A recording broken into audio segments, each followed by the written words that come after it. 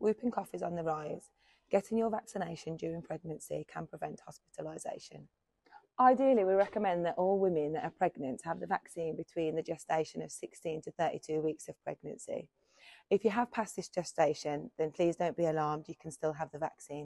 Young babies with whooping cough can often become very unwell and need to come into hospital.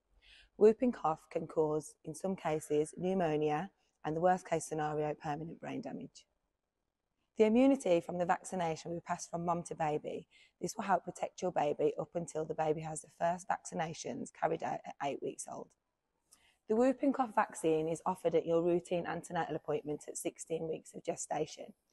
If you're unsure where to obtain it, you can contact your GP. This can also be offered at a lot of your antenatal clinic appointments. If you are more than 16 weeks pregnant and you have not had the whooping cough vaccine, please get in touch with your GP or your community midwife to get vaccinated.